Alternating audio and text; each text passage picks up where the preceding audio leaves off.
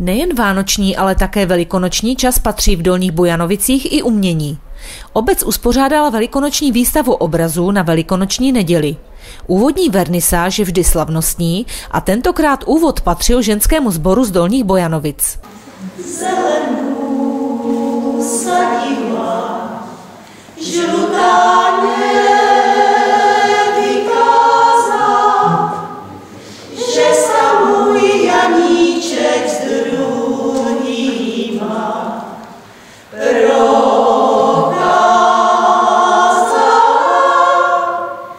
že sa můj Janíček s druhýma prokázal. Vernisáž je vždycky uvedena nějakým slavnostním mantré, nějaké kapely, kroužku nebo hudby. V dnešním případě to byl ženský sbor, no a poté představením umělců, kteří zde vystavují. Kdo zde dnes vystavuje svá díla? Tak kdybych měl začít, tak začnu dámami a tou první je paní Petra Svobodová, ilustrátorka, grafická designérka, umělkyně, která zde představuje ilustrace do knihy Děti jsou taky lidi, která pojednává o dětských traumatech, o vývoji traumat a přenášení i na dospělé osoby, tudíž na nás. Ty ilustrace nejsou nebo nepůsobí původně Bůh ví jak pozitivně, ale je v nich určité poselství a to si myslím, že je důležité. Další dámou je paní Beata Petrovičová, která zde předvádí makram techniku, které se věnuje nejen volnočasově, ale také při práci v dětském domově, kde pracuje.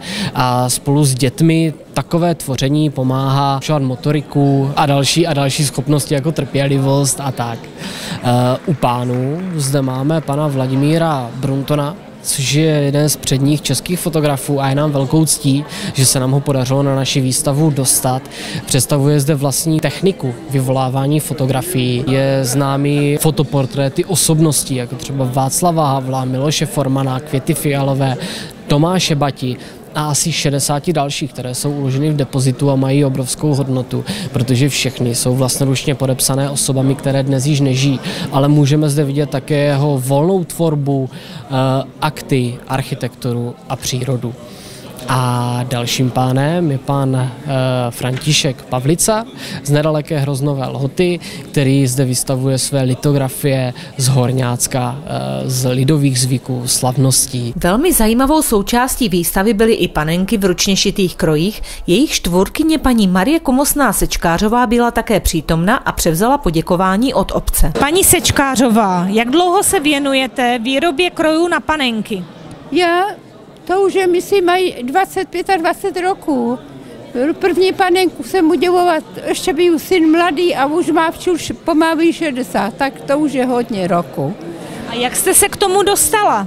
To je záliba k našemu kroji. Moje děti chodily v kroji všetci a to je jako v tom člověku, ta láska k tému našemu kroji, k tému podluží a ke všeckému. A tak jsem začala střít ty panenky. První panenku jsem ušila, když druhorozený syn pro dívku teda dal jako dar. Hodně jsem jich udělala, mám jich po celém světě, můžu říct. Šila jsem aj do Japonska, do Anglie. No tak, jak kdo potřeboval nebo došel, tak jsem mu ušila panenku. Významnou osobností velikonoční výstavy byl fotograf a papírník pan Vladimír Brunton. Mohl byste představit vaši tvorbu? Jednoduše řečeno jsem fotograf, který používá staré fotografické techniky a v posledních letech i papírník, ruční papírník. Mluvilo se o japonském papíru. Mohl byste říct, co to je za techniku nebo co to je za speciální papír? Japonský papír se vyrábí z líka, keřů, který jsou ty líka pevnější vlákna a je to jiná technika nánosu na síto, která se nanáší postupně vrstvičky na vrstvičku. Které vaší práce si nejvíce ceníte? Té práce, kde jsou portréty osobností, které už postupně i odchází a zachovávají se právě s jejich podpisy na tom plátně. S kým jste měl tu čest pracovat? Tak ty osobnosti, které jsou na těch portrétech, tak všech si vážím a byli mezi nimi jako Tomáš Baťa, Miloš Formán, Václav Havel. Na velikonoční výstavě v Dolních Bojanovicích je také možnost vidět díla dětí ze základní školy, mateřské školy a taky základní umělecké školy. A pan Purmenský má tady jednu pozvánku.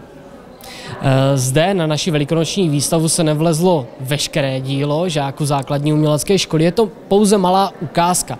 K tomu, abyste to mohli vidět celé a všechna díla, které si připravili žáci základní umělecké školy, tak vás zvu na 18. května na Den otevřených dveří do naší dolnobojanovické základní umělecké školy a ta výstava bude probíhat právě tam a potom v přilehlých prostorách naší obecní knihovny. Taky jménem základní umělecké školy, věřím, že mi to nebudou mít za zlé, vás srdečně zvu.